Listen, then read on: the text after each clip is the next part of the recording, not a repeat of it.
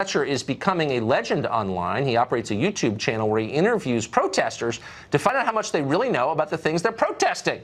You can imagine the results. Here's an example. Racism, constantly. Where are you seeing racism? On television, anywhere really. Like, what has he done that's racist, I'm saying? I don't know. You think Trump is racist? Well, I know that. Against who?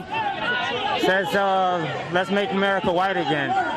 But what about in the 90s when Jesse Jackson gave him an award for being a champion to the black community? Hey. Yep. His campaign was modeled based on Hitler's. Sure, he's not as bad as Hitler currently, but if he gets his way, eventually he will be. You think he's going to kill 6 million Jews? Steve Bannon would love that. I don't think it'll happen, no, but they would love for that to happen. Illegal immigrants, everyone is a part. There's no illegal people. Who'd you vote for? Oh, what about building the wall? We won't even talk about that. He's guilty. Of what? Treason. Where'd you see that? Why? Where is he? Yeah, where did he do treason? Oh, you know the answer to that. No, I don't, because it's not true. Austin Fletcher joins us tonight. So you're making friends out there in protest land. Has anyone ever gone after you? I mean, do they understand what the game is when you go and interview them? They actually don't. I think it has a lot to do with the weird outfits I wear. I carry a spoon attached to a microphone, so they kind of discredit me. And I also have, like, you know, my beard, and I kind of look like a hipster, so they think I'm on their side when I approach them. I just ask them some basic questions. I say, what are you doing here? Who did you vote for? What does your sign say? And I kind of let them speak for themselves. And the things they're saying are pretty ridiculous. Like, I'm a free market person, Tucker, so I want to hear people's beliefs. I want to hear their thoughts all the way through. And when I do, then it's kind of for everyone else to decide whether or not they make sense or deserve credibility.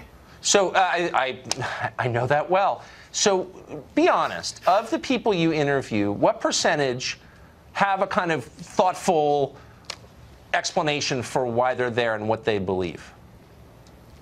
I would say 5 to 10%, legitimately. Whoa, it's that low. Yeah, it's not good.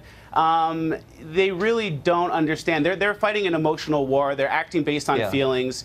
They come out to these events and they think they're doing, you know, they're participating in a just cause, when realistically they're acting on misinformation, and you're really becoming victims to the mainstream media's liberal narrative that's completely dividing this country. So really quick, have you noticed that the less they know, the more angry they are? I'm sorry? Have you noticed that the less they know, the angrier they are?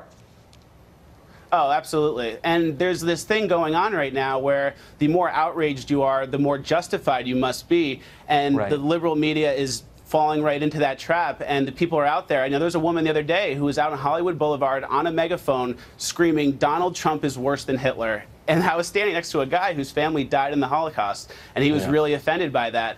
But, you know, well, they get credibility. She must be a very good person to be that angry. Yeah, it makes me never want to be angry again. Austin, thank you for coming on. Good to see you. Thanks for having me, Tucker.